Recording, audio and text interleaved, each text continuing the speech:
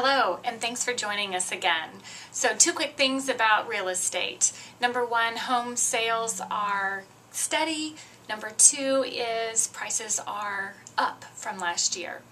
The biggest question that I get this time of year is whether or not to put your home on the market. You know, it's October and we're heading into winter.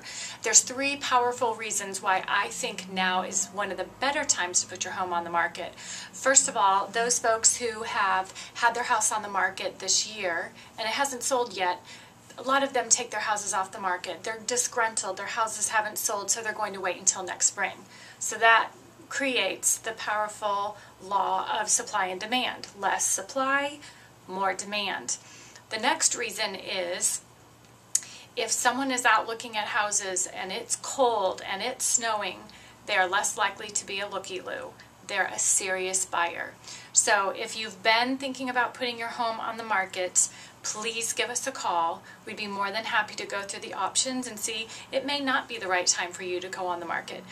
We're always willing to educate you and decide what your options are. Until next month, thanks.